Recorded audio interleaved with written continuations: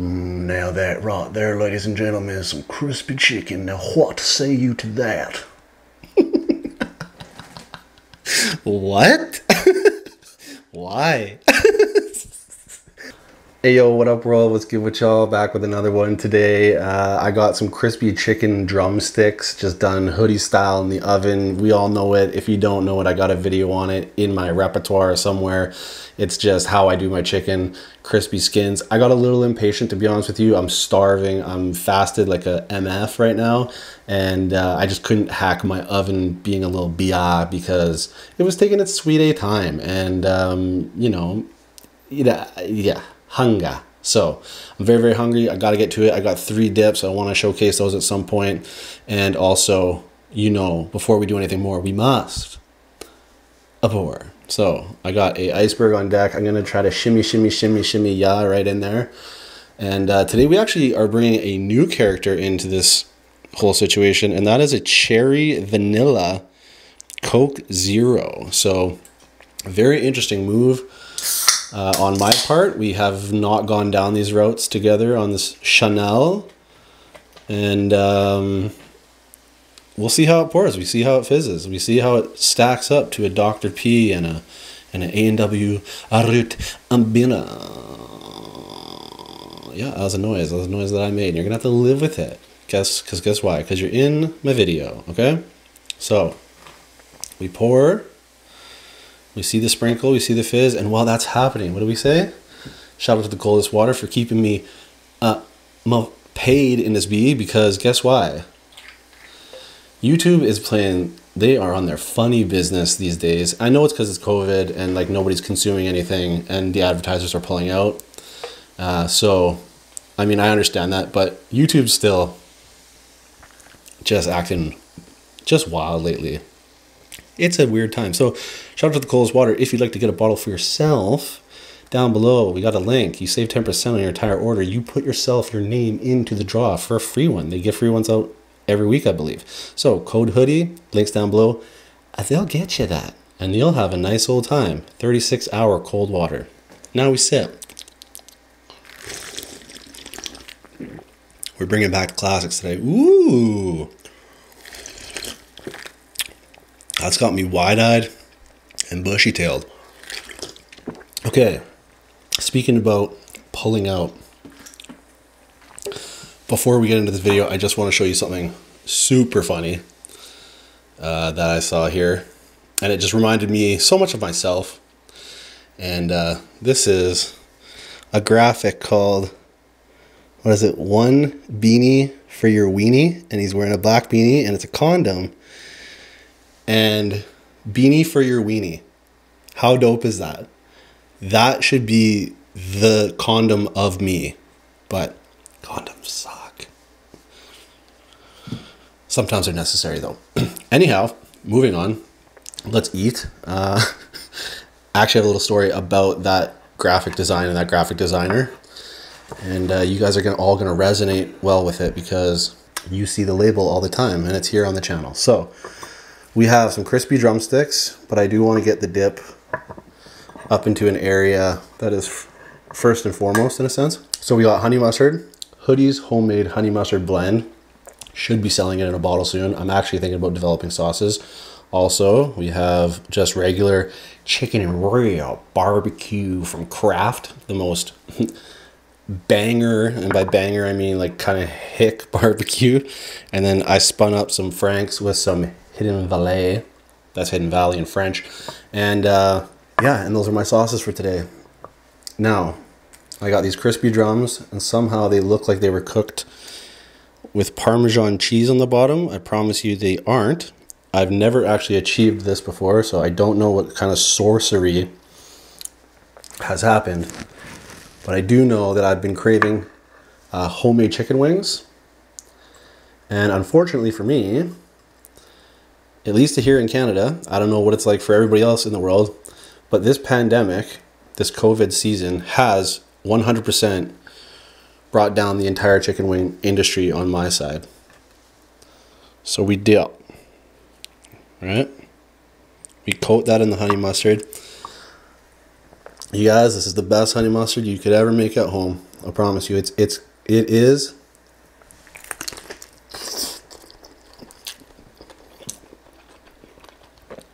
restaurant quality. Steaming, piping. Perfect.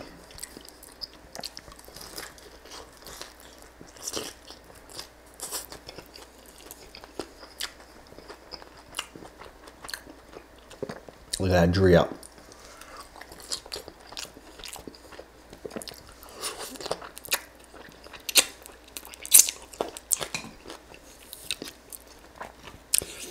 I definitely gotta make some sauces. I'm gonna make a Hoody's homemade honey mustard.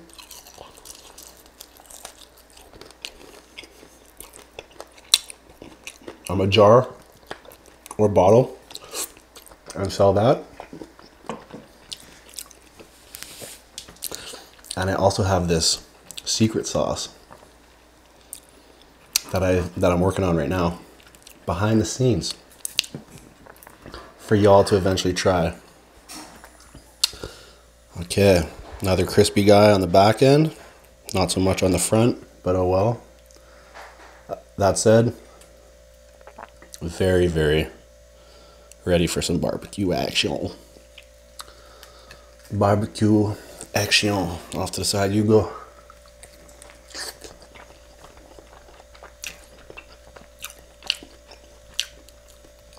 Into the mouth.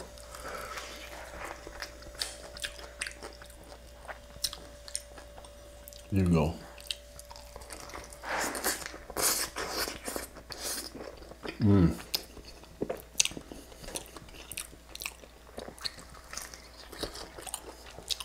She's tender.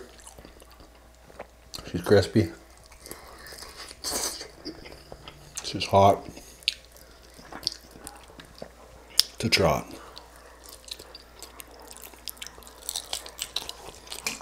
So, about that logo that I shared with you there, it might be interesting for you to know that that girl there, I sent her the prototype, like my idea of the Black Hoody logo and everything. But she was an old friend of mine who is responsible for the Black Hoody logo.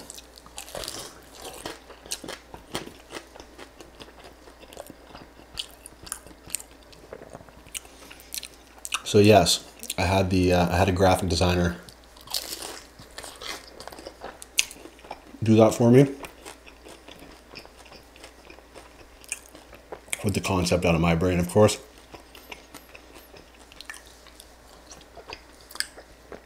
But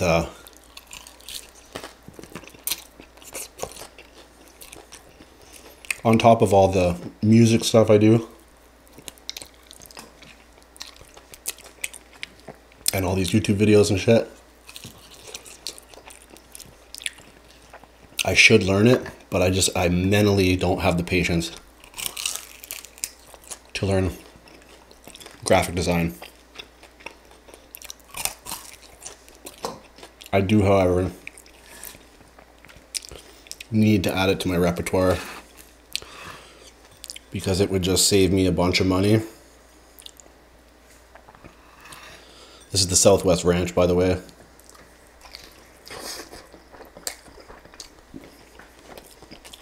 Save me so much money and give me like so many more freedoms.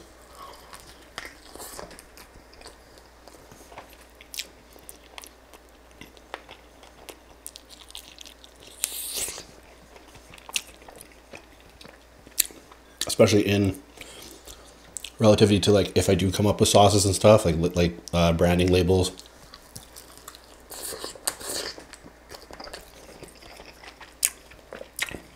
If I start selling beanies, shirts and things like that,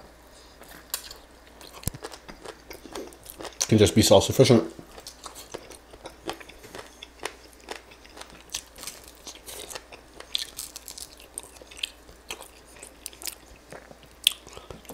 Because I tell you what, when you start creating these videos, you learn to be a jack of all trades real quick.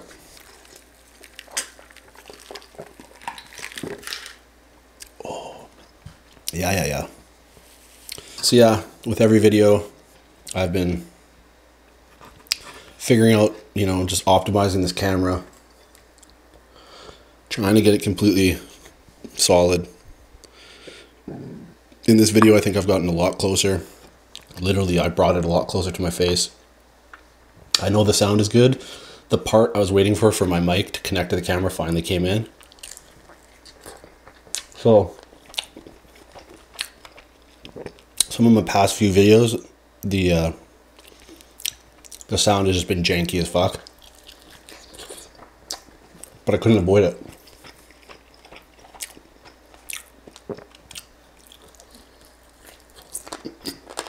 I was just waiting on that Amazon delivery. And it finally came.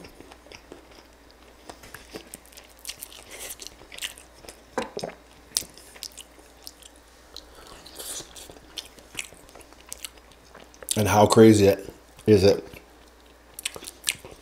that in quarantine alone,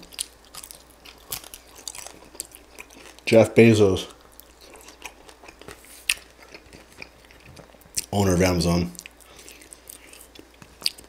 he lost 50 billion in his divorce, and in quarantine alone, he's already made back 40 billion.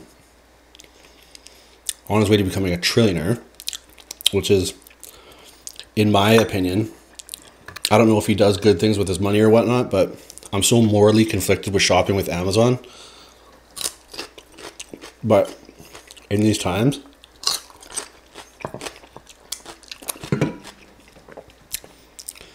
it just makes everything so much easier. For me personally, at least.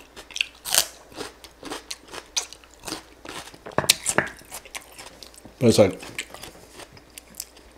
I don't want to contribute to this guy's pockets anymore.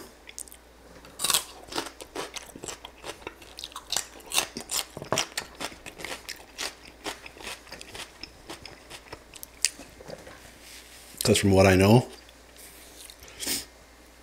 he's not like the greatest guy, I don't think. But at the same time, it's like, ooh, look at that crisp on that one. Wow.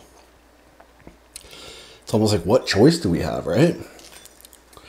You're stuck in the house. All your local stores are like either closed down or you have to wait in a quarantine line and it takes forever.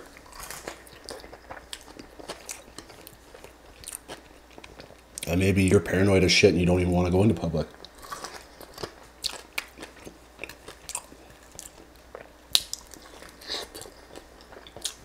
All I know is that guy is making a killing.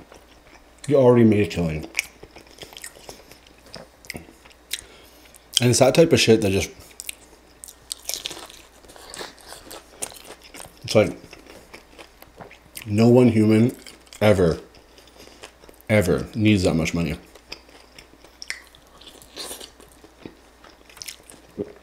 It's ridiculous to think that he has it.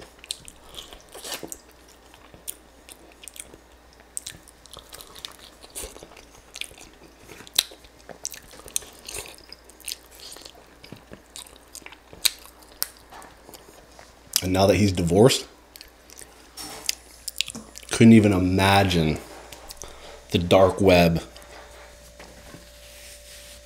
type of shit that guy gets into if he goes on vacations or whatever. Harajuku girls, you know what I mean? That guy's probably getting it in the freakiest ways.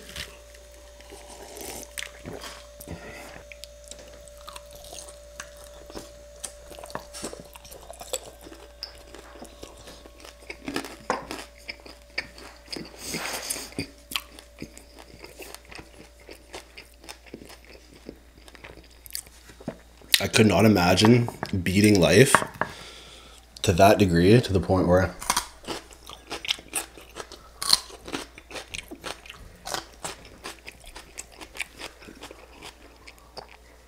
I hate looking at myself in the viewfinder, but it always happens. That's what I miss about my iPhone, filming on the iPhone. I could flip the viewfinder around, but when I filmed on the iPhone, I just could never see myself. So it'd be more natural. The viewfinder is really a thing, so I might start not having that out. Anyways, I could never imagine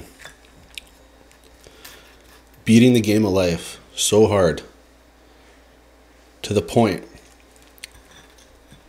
that you could literally pay people to do pretty much anything you want.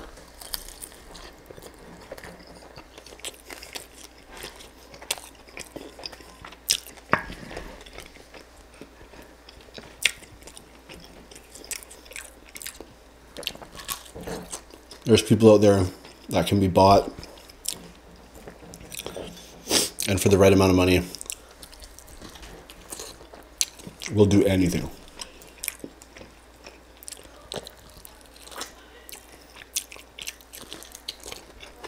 That's insane to me.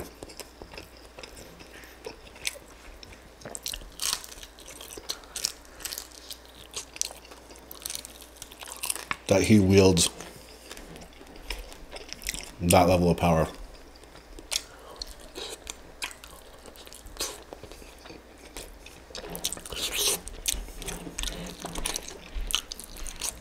That type of money goes way beyond hookers and blow. All I'm saying. Let me know that down below though, how you feel about like shopping on Amazon. I know a lot of people are very conflicted about it right now. I completely understand why. I am too.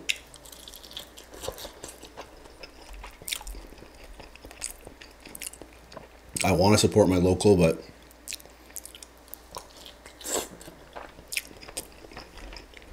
most of the locals aren't even open. You know what I mean?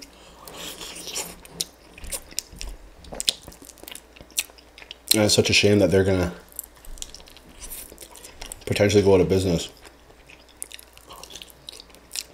because they can't open.